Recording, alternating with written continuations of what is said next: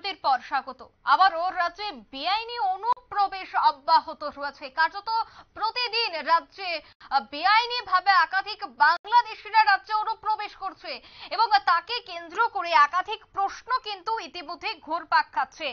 পুজোর আগে রাজ্যে বেআইনি এই ধরনের অনুপ্রবেশ এবং অনুপ্রবেশকারীরা জানাচ্ছে যে তারা গুজরাটে যাওয়ার উদ্দেশ্যে বাংলাদেশ থেকে প্রথম রাজ্যে আসে এবং সেখান থেকে গুজরাট যাওয়ার জন্য পাড়ি দেয়। তখনই 4 বাংলাদেশিকে আটক করে পুলিশ। রীতিমতো একাধিক প্রশ্ন।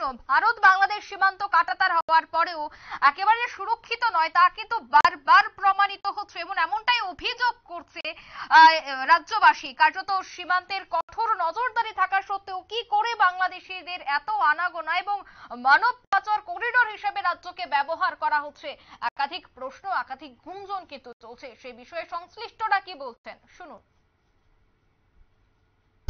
Today we have received one complaint from BSF last night.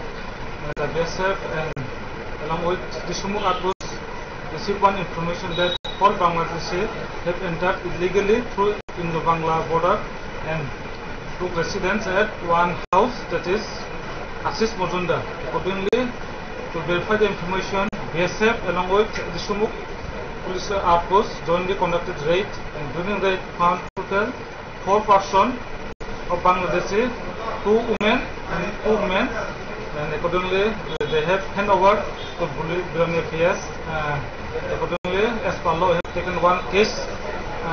Case number is 2023/73, and we have forwarded before the Lamet Court with police for Chief Police Command. আপনারা শুনলেন পুলিশ আধিকারিকের বক্তব্য। সে বিষয়ে আমি আরো বিস্তারিত জানবো। বিলোনিয়া থেকে আমাদের প্রতিনিধি রয়েছে বিশ্বজিৎ। বিশ্বজিৎ, কিভাবে আটক করা হয়েছে এবং কিভাবে প্রতিনিয়ত রাজ্যে এইভাবে বেআইনি অনুপ্রবেশকারীরা প্রতিনিয়ত রাজ্যে প্রবেশ করছে? দেখো অঙ্কিতা দি, একটাই কথা বলতে চাই, ঋষিমুখ ফাঁড়ি থানার পুলিশ এবং 109 নম্বর ব্যাটালিয়ন বিএসএফ ব্যাটালিয়নের কাছে যে একটি গোপন সংবাদের কাছে তাদের কাছে খবর আসে।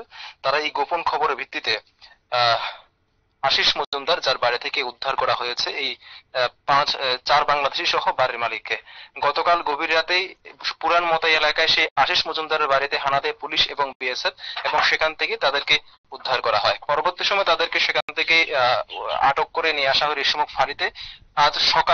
আজ সকালে সেই ঋষিমুখ ফাঁড়ি থেকে বিলোনিয়া থানার পুলিশের হাতে তুলে দেওয়া হয় এই 4 জন বাংলাদেশি, সেই সাথে বাড়ির মালিক আশিস মজুমদারকে। পরবর্তী সময়ে আজ দুপুর আবার তাদের এই 5 জনকে বিলোনিয়ার জেলা ও দায়রা আদালতে তোলা হয়েছে।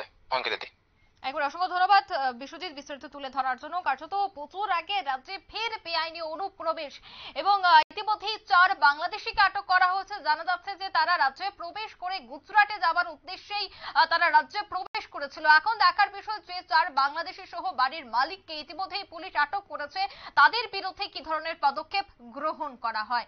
এই মুহূর্তে নিয়ে নিচ্ছে ছোট্ট একটি বিজ্ঞাপন বিরতি, রয়েছে আর অন্যান্য সংবাদ, সাথে থাকুন।